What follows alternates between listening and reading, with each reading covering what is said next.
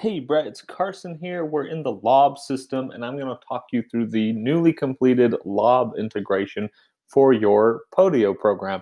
And there's a lot of steps that go to this. This video is very comprehensive. I need to show you, have you test a couple things. As long as it's all good, then we can do a more concise video training the team exactly what to do. But I do need to run a couple things by you first and make sure everything's looking good to you and get that confirmed. So here we are. I'm on a test lead. So we have Todd test number 2 and just going to talk you through the process of what's happening. So first off, there's one thing to always remember. There's a potential difference in property address that we're offering on and the mailing address that we're sending this to. So we have to, by necessity, use 2 different address fields. So these are down here at the bottom. Mailing address 1, line 2, mailing city, state, and zip. And these parts are crucial for the LOB piece. If you would like, we could make these hidden if empty fields so that they're not always taking up screen space, but the team just has to know how to hit the hide unhide button to make those visible if we do that. So let me know your thoughts there, but these are required to do this type of mailing. Now, part of this task that you had us do was to add an option with cover letter. So now we have 2. We have generate PDF, we have generate PDF with cover letter. And they essentially generate the same information. One has just more detail with the cover letter, but they're all referencing or pulling things like this. You know, what's that purchase price? What's the, I think the APN pulls on there, the earnest money, all that stuff pulls onto them. So these have to be filled out before generating, no different than before. But we start by clicking whichever one of these buttons it is. So I'm going to hit generate PDF with cover letter.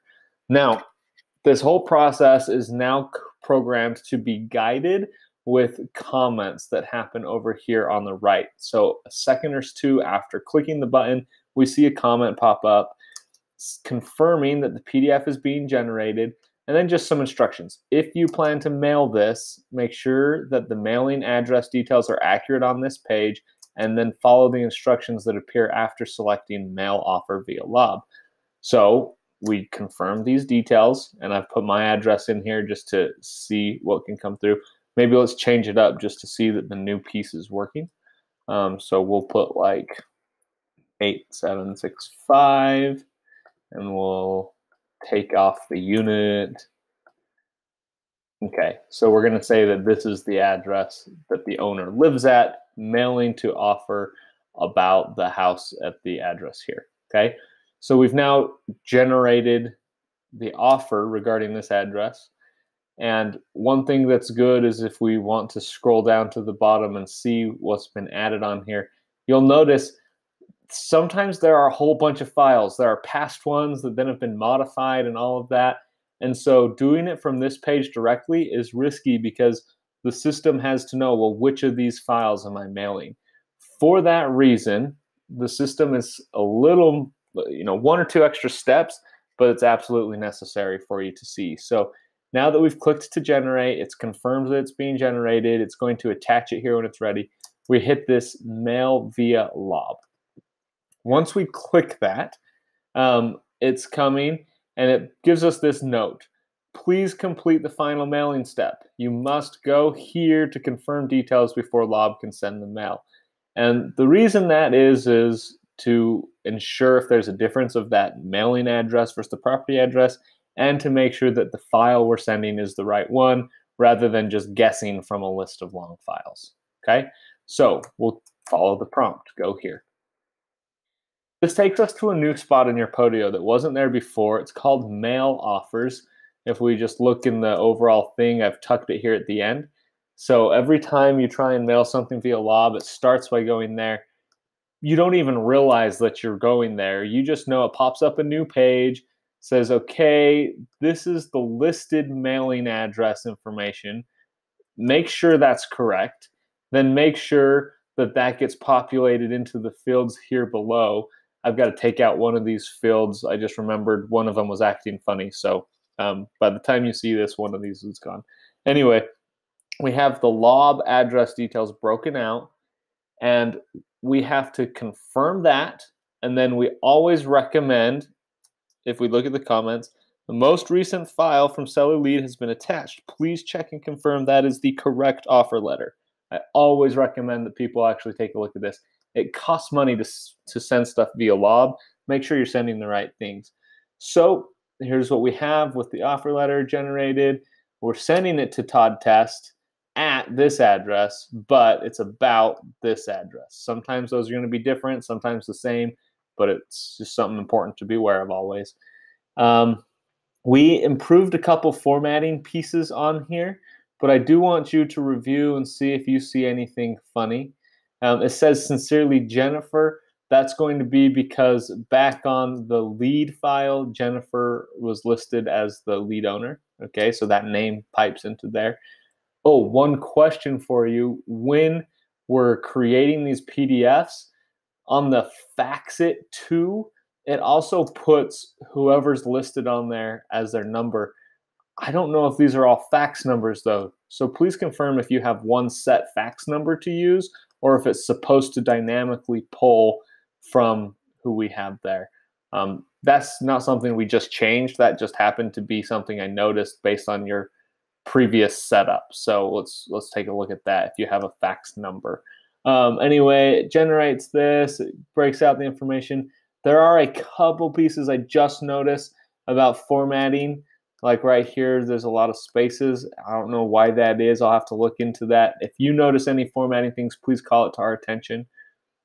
But then here's that agreement page information, piped in the, earnest money, piped in the purchase price. Has all that stuff, dated it, and put Todd's thing. So this is what was created, okay? And I just wanted to show you that for verification. We always recommend that whoever comes here, they confirm the address, they click and they confirm the file, and then they just have one thing, mail the attached offer. It sits in pending until they click that. Once they click that, mail it, meaning they've confirmed all these, they get this confirmation. It's being sent by LOB. And just a reminder that this passes through Zapier. It's good to occasionally check that Zapier and LOB are communicating properly. That's something that can break down. We need to always be aware of, if someone changes the password to the LOB account, Zapier won't be able to put stuff through to it. So we have to be aware of those things. That's why it says this here. And then ultimately, click here to return to the seller lead file. Boom, we do that and we're finished. We're back on the seller lead file. Over there, we've seen the same confirmation. It's been sent to LOB. We're done with the mailing piece. We can continue on with our other work just like we would have, okay? So that's it. It was drawn out as I explained it here in this video, but that's just so you understand the importance of every single step. But it's really not difficult. We generate whichever type we want, with or without the cover letter. Then once we let that generate, confirm these details, click mail. It's going to give us this. This says go there. So we go there. We confirm that information. I recommend looking at it. We click mail. As soon as we do that, we click here to return. Like 4 clicks and we just mailed it off. Okay? Pretty awesome. So that being said, I need to show you within LOB now. So I'm going to go to LOB. You're going to notice right now I'm in what's called the test environment. I don't want you guys to be paying to mail every time we run one of these tests. And so it will not physically mail until I come and switch this over. And I'll do that once you've confirmed. But here we go. Here's the latest one. You'll remember I changed my address to 8765. So if I click on there, obviously LOB got the information. Awesome. And it gives us right here a chance to view what LOB actually, what they do. And click view. So LOB adds it with this mail label page. That's because they use certain envelopes with pieces, the clear envelopes that the mailing shows up, the address label shows up in there. So they have to put that on their own page on it, because they don't know if this is going to be positioned exactly right to show up on the mailer, okay? Then we get this. It's the same PDF that we confirmed a minute ago.